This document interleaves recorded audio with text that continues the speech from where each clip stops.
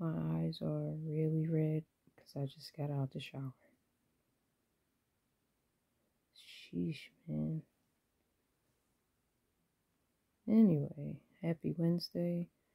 It is also full moon. Full moons are for releasing. So if there's anything that you need to let go of, tonight is the perfect night to do so. Um, Again, it's Wednesday, and Wednesday is in line with the planet Mercury. The planet Mercury is the planet of communication. Last week, I gave you 3 examples of my higher self verbally speaking to me. Today, I'm going to give you 3 examples of my intuition, aka my Spidey senses, tingling, letting me know to do something or not do something, but non-verbally. First example is 2009, 2010, wintertime. I had just got in a house from work and I was supposed to hang with my girlfriend. The weather looked like it was getting worse, so I said, hey, how about we postpone because the weather's getting worse. She caught an attitude, and me not listening to my intuition, me not listening to my first mind, I just agreed to go pick her up. She lived 10 minutes from me, so it wasn't a big deal. But my gut was telling me to just stay home. I did not listen to my gut. Not only did I bust my ass going down the steps because of ice, I picked her up and didn't even get 10 minutes away from her house before we had to turn around. It took us about 45 minutes to an hour to get back to her house. And after dropping her off, it took me the rest of the evening to get home, even though I was only 10 minutes away from her house. I didn't get in the house until like 11 o'clock at night, and I was frozen. I was so cold that I couldn't go to sleep. Everywhere I went to get home, I got stuck. And like I messed up the engine in my car trying to go up hills and sliding back down, and it was just terrible, all because I did not listen to my intuition telling me to stay the fuck home. So that's the first example. Second example, 2016, I worked for a solar company, and I had just transitioned to the maintenance department.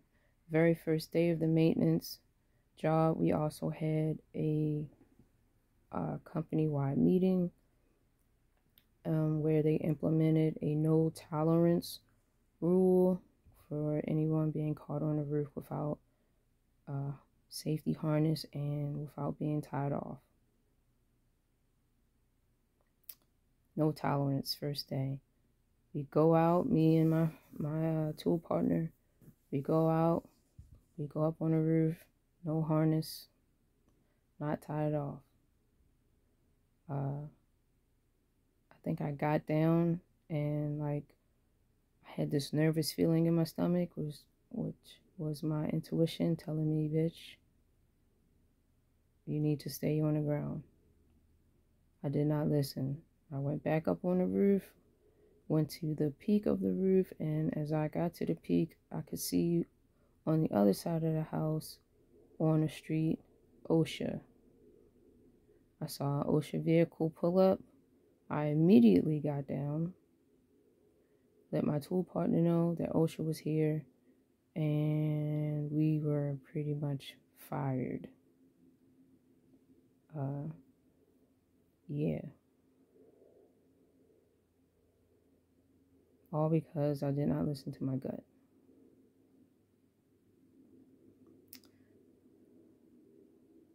Third example of my intuition telling me to do something or not do something. working at Crofton High School with my friend Dave. We were working with the Masons, and we stepped away for a while because everything was caught up. No one needed us. We stepped outside on the side of the building just to get away. And we were there for a while, chit-chatting and everything. And I just had this feeling that we needed to move. And so we moved. Now, the project manager or superintendent, whoever he was, even though we felt like the job was going well, he was just, I don't know, I don't want to call him an asshole. But, I don't even want to say he was no tolerance, but I guess, I don't know, he was in the mood that day, or had been in the mood.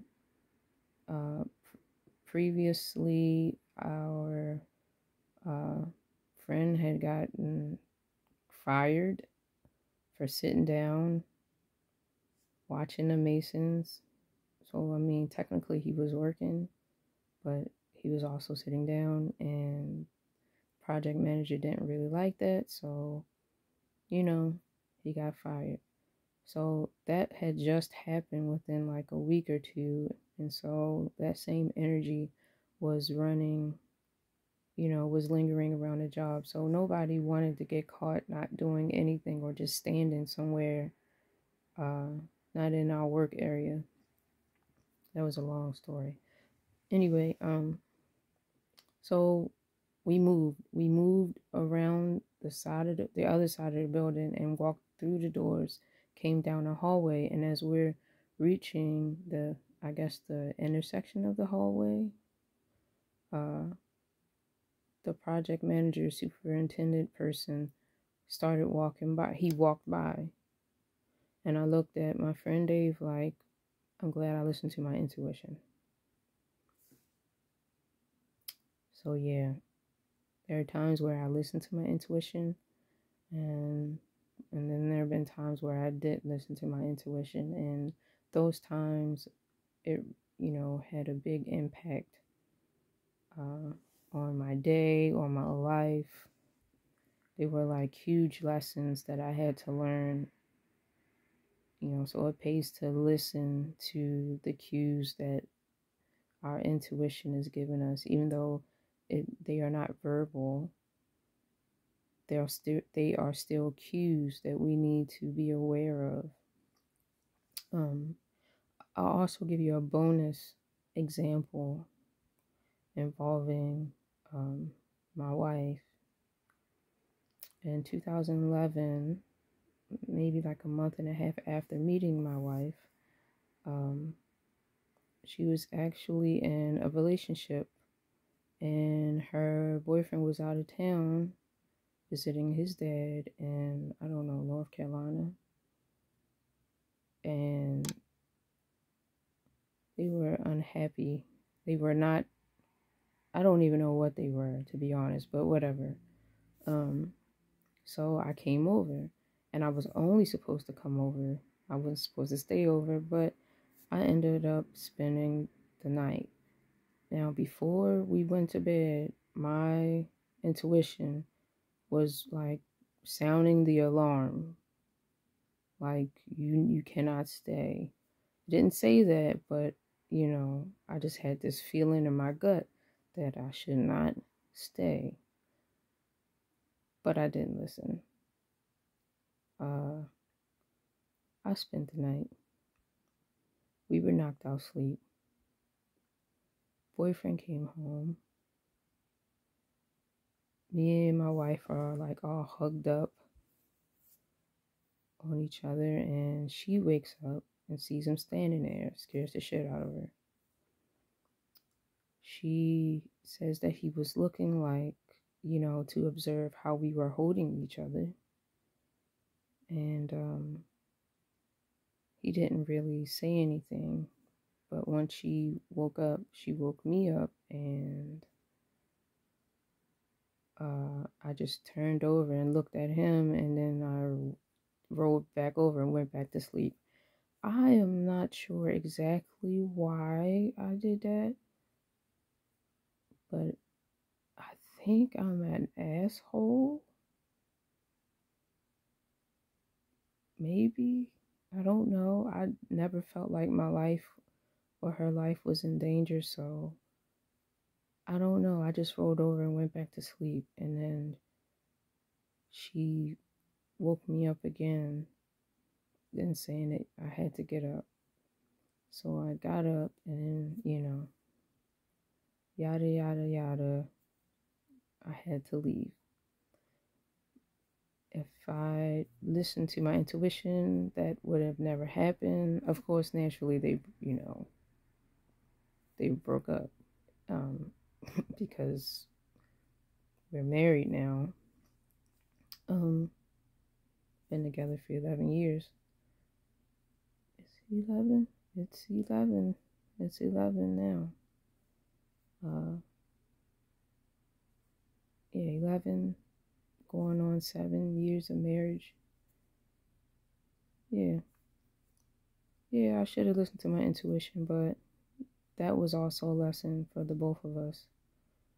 But it could have really went bad. A former friend of mine was really upset with me for risking my life like that because she had a friend in a similar situation where the guy like beat the shit out of her. And so I totally understand, but again, I never felt like my life was in danger, and I know when my life is in danger. I That feeling I listen to. But yeah, follow your intuition.